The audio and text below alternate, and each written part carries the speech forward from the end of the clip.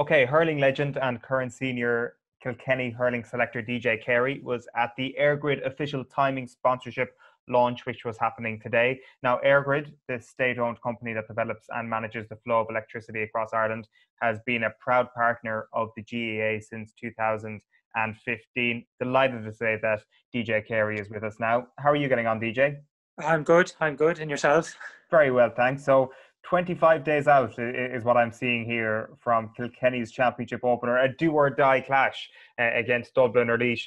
Does it feel like that you're just over 3 weeks away from such a huge fixture? Yeah, it's a funny one, to be honest, because it's you're in winter, and we're just basically back a couple of weeks now with the county team. Obviously, we were looking at the club action up to now, so it's a little bit unusual, and it's just one of these things that you have to start. We are obviously getting prepared for, and Dublin or Laois is a huge one for us, but it's very unusual in so far as it's the year has been so long.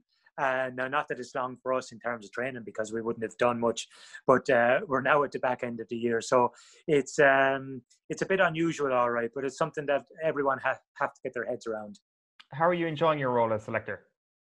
Yeah, very much so. Yeah, we're busy with club action there over the summer, so it's enjoyable. But obviously, there's a serious side to it, and then there's the serious side is selecting, and then there's a side to it whereby we can only select eventually only 15 and 26 to play. So that's the difficult one. When it actually comes to the crunch of picking a team and a panel, you're leaving off. We have 36 presently on the panel, so we can only pick 26 for a match. So that's a difficult one. It's interesting how the success that you've had so early on in your coaching career, it looked last year as if there might be a little bit of a time away from the game, perhaps this year, and then the phone call comes from Brian Cody, and it's an impossible thing to say no to. Are you happy? You said yes. Are you happy you went back in? Of course, what's happened since then has obviously been incredible for everybody in the world. Yeah. Look, I enjoy it. Sure. Look, if you have an opportunity of being in with a legend of the game, sure, it's great in itself. I've never been overly ambitious to coach or to certainly manage. I enjoy it. It's a big part of my life. I have to. One time I had two very small young fellas.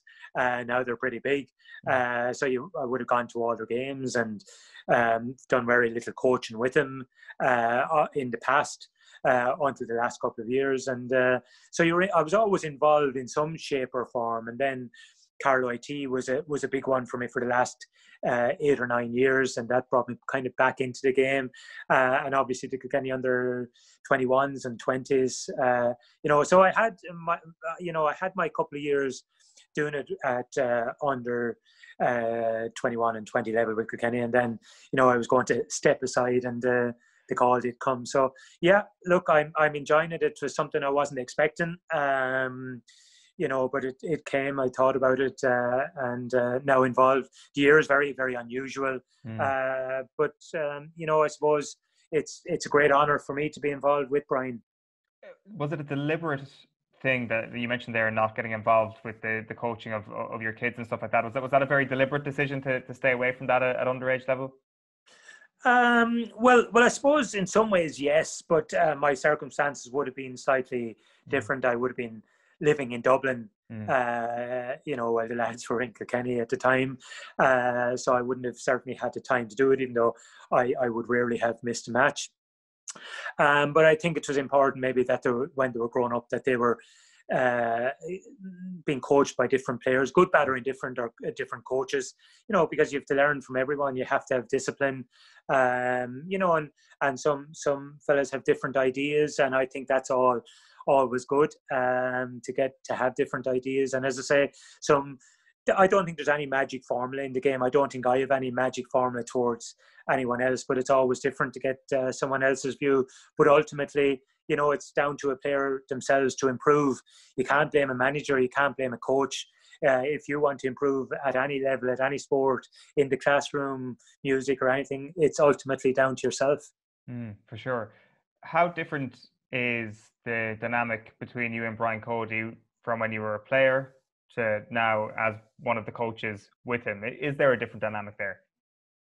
Well, obviously, you see a different side to a person when you're very much working closely and you're picking players rather than as a player, you know. And I was involved in the beginning of Brian's intercounty career, as in coaching career, and maybe I was only there for 4 or 5 years, so he's there a long time now.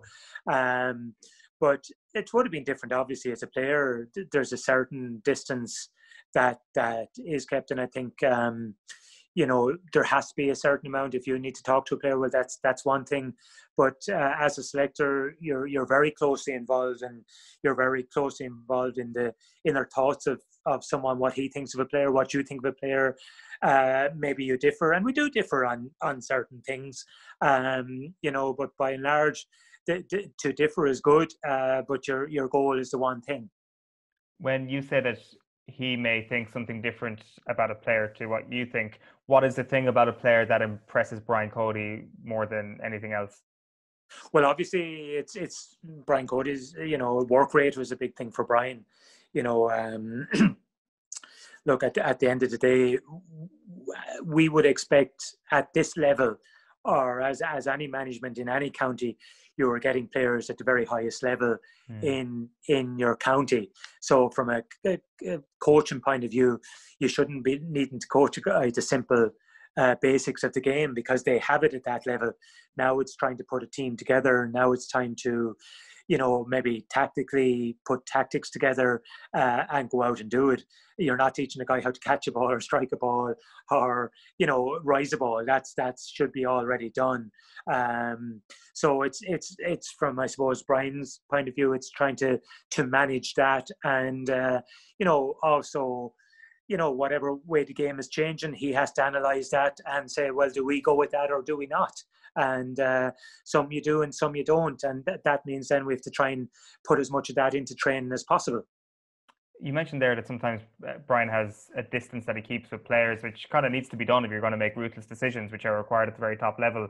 One of the ways that distance often manifests itself in the stories that we hear is from players who leave the Kilkenny panel, players who retire, and the stories that they tell of ringing up Brian Cody and telling him that they're hanging up the Hurley, and Brian Cody may often not be give the warmest reception back in certain cases. What was that like for you? Do you remember that moment when you actually decided to hang up the black and amber anyway for Kilkenny? Yeah, look, I suppose, you know, I retired at 36 years of age. Yeah, well, sorry, I was going to be 36 in that year. So I couldn't have any complaints. And to be honest, for the previous couple of years, you know, in 2002, I had a number of reasonably when I say bad injuries, in the 2001 county final, I tore the hamstring off the bone. I actually had a pulled hamstring going into the first match. It went to a replay. I played in the replay, and obviously it did a lot of damage. So I was going to be out for a long period of time. I had a disc removed in my neck during that year as well. And I think around May or around that time, I had a burst appendix in 2002. So my year was gone. It was shot, you know. And sometime around the end of June, around that time, I'd done an interview with Vincent Hogan, and we left it in such a way that you can never say never. You know, I didn't retire from the game. I just thought my year was shot. It was gone. And Kilkenny didn't score a goal in the Leinster final of that year. And, you know, Brian, I got a phone call about 9 o'clock the following morning from Brian, and he said, look, you made a statement there yesterday that never was never, or you didn't, you know, mightn't be, and or it didn't mean never. Sure. I think that was a statement. I can't remember exactly. You can never say never. That was the statement. And he said, look, would you come back? Would you train? I said, sure, Brian, I haven't trained since the county final last November. I haven't been able to do a thing. You know me, like I like to be in the top shape as possible. And he said, look, he said, we have 6 weeks to an All-Ireland semi-final. And he said, come in and train with us for 6 weeks. If it doesn't work out, it doesn't work out. But if it does, would love to have you as part of some part of the panel or even team if you're able to get that far. So I trained reasonably hard for the 6 weeks. So I would never have been in bad shape, but I certainly wasn't fit, and trained hard and played in the All-Ireland semi-final against Tipperary and played in the All-Ireland final. So from the point of view of I was brought, but John Power had, a few years previous wasn't on the panel. Brian brought him back. Then, he retired again later on. So from the point of view, if he felt there was something left there, And, I suppose a lot of players feel there's that little bit more in you. Like, I retired in 2006 and Kilkenny won 4 All-Irelands in a row. Yeah. A lot of people said to me, you could have been there, you could have won another 4, you could have ended up as a goalkeeper, you could have ended up as this. My time was gone. My time was finished at 36 years of age, and that was it. And, I know I've seen David Herity come out, I've seen, Jackie Tyrrell, a few lads, even Charlie Carter back in my time. And I suppose ultimately, if you make a decision, that's a decision. And I think Brian's attitude, even with myself, if you've made a decision to go, that's your decision. And there's someone, it's probably not for him to say, lads, I'm begging you to hurl, because the way he looks at it is that, if you want to hurl and you're good enough to hurl, you'll be there. If you don't want to hurl, if you want to retire, it's not up to him to change your mind. Now, look, I don't know, maybe he has changed other people's minds in the past. I don't know. But certainly from my point of view, I met Brian. I said, I'm thinking of retiring. And Brian said, well, it's up to yourself. Look, as usual, when you came back in 2002, there was no guarantee of you being on the team. Now there's no guarantee of you being on the team. We'd like you to be part of the panel and part of it. And if you make it, you make it. If you don't, you don't. But if your mind is made up, and I said it was, because at that time I was traveling up and down from Dublin, and the hunger wasn't there. Just it's when it goes. And maybe for the previous 1 or 2 years, I wasn't, I obviously was hungry for the game, but I've been missing a little bit more and more, maybe through injury or through the fact that, there was other things also, you'd work or whatever it was in your life, you were coming from Dublin, and maybe it was time for me to go. That's interesting. So I guess part of the reason why people feel a little bit of coldness from Brian Cody when they retires is almost on the person who's retiring's shoulders. They feel that they still have something to offer, almost their subconscious is telling them that, and Brian Cody believes that once you've actually put the foot forward and say that you're leaving, for the most part anyway, your time is up, really, because mentally you've checked out a little bit. Yeah, well, I suppose even if it was myself, and over a couple of even like as I say, I was manager, so particularly with the Kilkenny under 20s and 21s, and so some guys are injured for a long period of time, and you need to go to them and you need to say, like you're in here every night, you're getting injured. I have to say to you that you might be better off going away and maybe even taking a year off, maybe taking the next 3 months off. Even though your ambition is to make this team, is to make a senior team, but you can't be in here trying to give it your best, being injured, going to the physio every night, not being properly able to train. Maybe it's time to actually take a break from the game. Okay, now I'm going away from it a little bit here, but if it's in your head, and if you have to get clarification, maybe from a manager, or maybe to say, right, I'm thinking about it here. I don't think Brian is probably that man is going to turn around to you and change your mind. If your mind is made up, and like inter-county hurling, and if I was looking at it from an outside, you'd probably be very critical of Dave Herity retiring, and because he was a young guy, a fantastic goalkeeper. Why is he retiring? You don't know the ins and outs until it comes out later on. And like I would say that the vast majority of players, if Brian Cody turned around to me in 2006, said, we really need you, we want you on the team, maybe there's another year. I don't know. Do you know what I mean? But I was prepared to go because I was prepared to go the year before. And maybe that's the way with a lot of players as well. I think Jackie Tyrrell might have felt he could have come on and offered something in an All-Ireland final against Tipperary or Cork. I can't remember exactly which one. Maybe it's Tipperary. And we as players, you think maybe there's a bit more, but when you're looking at it then as a selector from the outside, maybe you're looking at it a little bit differently. So yeah, to actually marry that is difficult. And I often would say, when I was manager, I'm going to, you're going to talk to players, you're going to coach them individually, you're going to do, but actually when you're in that scenario, you actually don't get that time because, by and large, you're actually meeting a player at training on the field and you have 5 minutes to say, look, there's a place for you on this team, but I don't know, is your attitude right? So let's up the attitude. So I'm not sure you actually exactly get that amount of time that you think you're going to get with a player. And maybe the player themselves feel, oh, well, that fella's cold and he wasn't looking at me and I let in a goal, or I missed a free and now I'm all of a sudden taking off the frees, or whatever that is. You think there's an awful lot more to it. You think there's an awful lot more time involved. You think there's an awful lot more personal one-to-ones. But I'm not talking about any individual here now. Sure. At all. But sometimes you meet a player and you go to him and you say to him, how do you feel? I'm okay. You're going to be a sub. Okay, you're going to be a sub today. Or you're not on the. You get very little interaction back to you. So when you want to have a conversation with a player, the actual interaction back to you is not great as well. And what I found that out with ourselves, as management, you need that interaction back as well. And I do know for a fact with Brian will test you. Brian could say to me, oh, you don't like a player, which but that's his way of testing you. Right. You might even know that player, but that's his way of coming in with a conversation. And I think if you're in bad form, which we all can be in bad form at times, or when you don't hear what you want to hear, I think that you can go away with that sort of thing too. But I think from the point of view of management, I'm not sure what is the nicest way of any player return in any county. You'll hear about Brian Cody because he's around for a long time, but do we hear about other managements, what conversation? You can be the nicest person in the world. I would count myself as a person who would be soft. I actually hate giving someone bad news, and you go to a player and say, look, you're not on the panel today, and you might get a one-word answer. Now, it's not vulgar. Do you know what I mean? It's okay.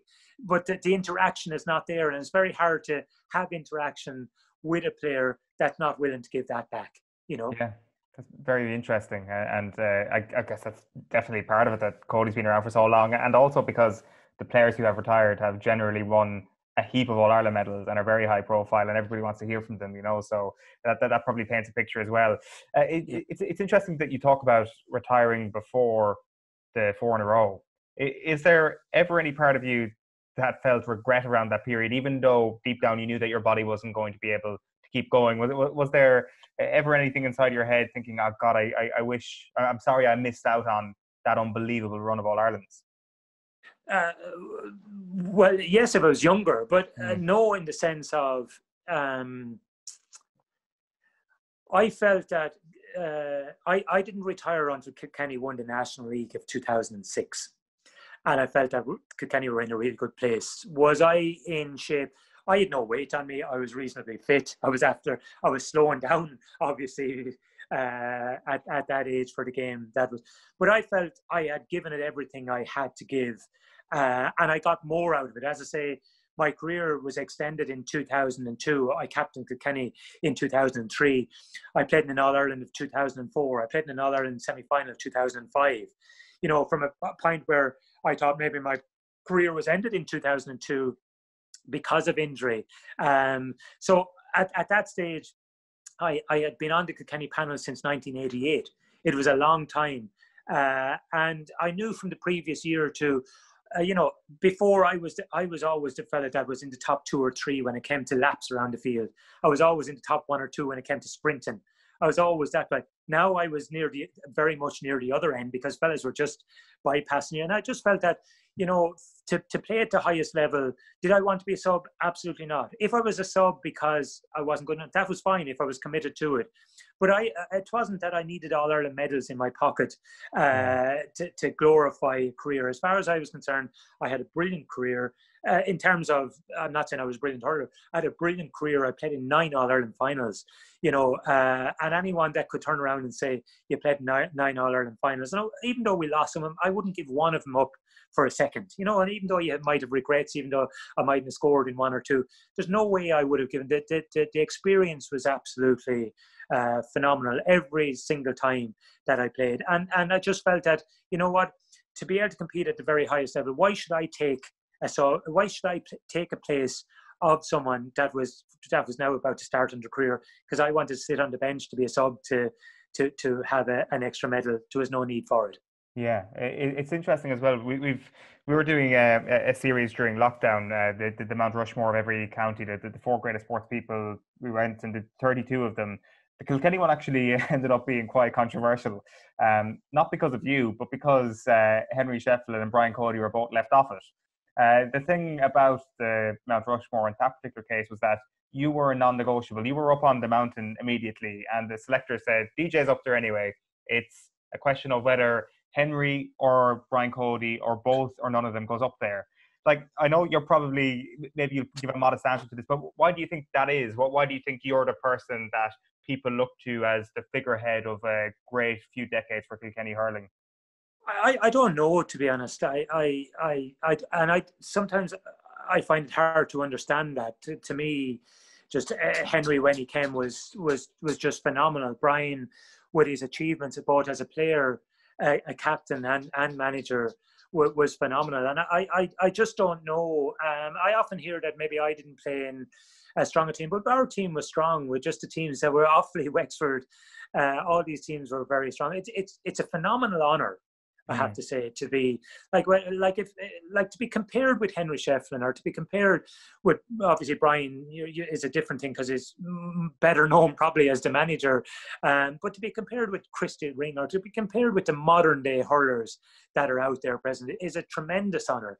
And you know, I'm like flabbergasted at times when I hear that. Now, I'd never seen Christy Ring playing, and a lot of the players of the past, but when you look at some of the present players from my era onwards, the 90s onwards, I'm flabbergasted to even think that you're still up there. So it's a tremendous honour, and that's not me trying to say, oh, look, he's looking for notice, because it's just that when you look at the Kilkenny team, when you look at Eoin Larkin, how brilliant he was, when you look at Richie Power, how brilliant these guys were, do you know what I mean? And I'm there forwards, like, not alone to Tommy Welsh, JJ Laney, Noel Hickey, any of these guys were just phenomenal in their time, and there was just a wave of them over a 10 or 11 year period. So it's a great honour. I don't know why, except I would imagine that there is a huge amount of people that saw me in my career who might be my age and older, who loved that era of the game. But I would imagine, like, there would be very few even in my own club now, young fellas, if they were picking a favourite hurler, who would even have ever seen me hurl. So it's the likes of Henry, or even it's the likes of the modern day guy now. TJ Reid would obviously be a big one in Kilkenny. So I would imagine the modern young fella now wouldn't have seen that. The one thing, though, that will stand you in good stead over time for those younger fellas in the club is YouTube, and the fact that clips are available to watch back and things like that for generations to come. And I guess for Henry, maybe not so much for the backs now, but for Henry and yourself, there will be a collection of goals. There will be a collection of big moments that you came up with on the biggest days. Like, that's a very interesting conversation to get into, about how you become a hurler who's known for goal scoring and for those exploits in front of goal, that taking your points was not always an option for you. Like, I mean, we saw that goal in the Tipperary County final a couple of weeks ago, the Kildangan goal, the going for that when the point was on, even in the football with David Clifford a couple of weeks ago. Like, yeah. What could you explain to us that mindset that mindset that you would have had, where the risk of missing actually didn't really compute with the massive upshot of getting a green flag raised on a big day? Well, I grew up, and I went to a little school in Gorn, and we had 2 teachers called John Knox and Dick O'Neill. And I was probably, 4'5" or whatever it was. I was a small fella. And they just encouraged me when I got the ball, just because I was quick. Goal. And I grew up with that kind of all my life, and I brought that as well into senior. And it was that, like I got as much satisfaction out of creating a goal as it is scoring. Now, it's great to be on charts of scoring goals, but creating a goal is every bit, taking on a man, taking on a second guy, laying off a pass, a ball being in the back of the net. Like Jimmy Coogan, I'm often referred to as Jimmy Coogan getting a goal against Tipperary. That gives me as much satisfaction of scoring it myself. But I was always, that's the way I was brought up. Anything, if you had got inside a player at all, you were gone. There was a goal chance on, and I probably missed as many goal chances as I scored. But it was a great satisfaction. It was brilliant, and obviously a great lift to get in and score a goal. And I love the fact, anyone that's that goal in the Tipperary count, that would give me great satisfaction, because there was a pint on, and probably the best option was to take the pint, take it to extra time. But the head was put down, and obviously, I can't remember his name now, but the fact that his head was down, goal was on his mind, and took it absolutely brilliantly would lead me to think that he's a goal scorer. Yeah, I guess what you said there about the idea of thinking that you won't score half the effort you take is almost part of actually scoring loads of goals. That realization and that comfort in the fact that some of these are not going to hit the back of the net. Sorry, I was just looking out for the Kildangan goal scorer to use. Brian McLaughlin is the guy I was looking for there. Who taught you this then, DJ, just to wrap up on this point? Was there somebody who pulled you aside at an early point in your hurling life? Or how did you find that eye for goal that set you apart? Well, as I said, I went to a little school, and if you hit the ball over the bar in the school, it was gone out into another field and you mightn't get it. So a lot of what we had to do in school was score goals. So it was, like the score in a match might be 10 goals and 2 pints to 9 goals and 2 pints, so it was all, a lot of it was goals. The pitch was small and there was many players on it. So you had to score. So I grew up kind of scoring goals. And then as I led on, and I think there was always a great boost. A goal was always a huge boost, because like great games in our times was maybe 2-15 to 3-9 or 3-10, whatever it was. Now you could have 25, 26, 30 pints in a game. Because the fact that the ball travels so far, guys are brilliant strikers now on the run. They can hit the ball over from the middle of the field.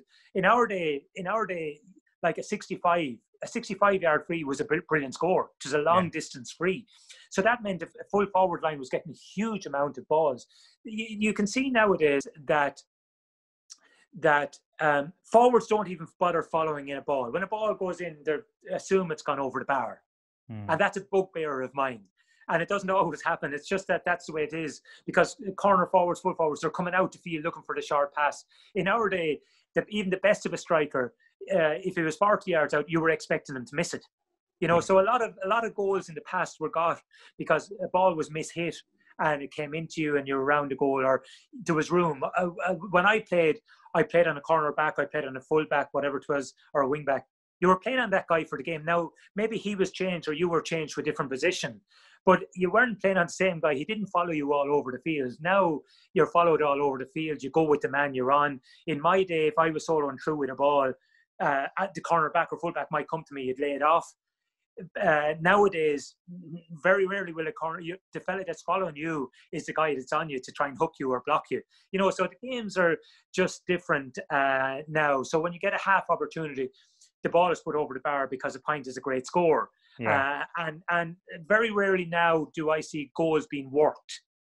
Goals happen that there's a ball put in, maybe a fella running off the shoulder and bang is in. Whereas in our day, you work a goal, if that makes sense to you. You turn a lad, you go with it, someone comes to you, you lay it off. And I think it's much different now. A goal happens in a game now, whereas a lot of in my day and previous that, you worked a goal. Right. There's a lot more planning that went into the move then. A little bit, because once you saw a guy moving, well, then that's where the plan came into place. Right. That is very interesting. DJ, it's been great chatting to you. Just a reminder that DJ is with us as part of the EirGrid official timing sponsorship launch. EirGrid, the state-owned company that develops and manages the flow of electricity across Ireland, has been a proud partner of the GEA since 2015. Best of luck with the championship, DJ, whether it's Dublin or Laois. I hope the year goes well for you. Please God, we'll chat again soon.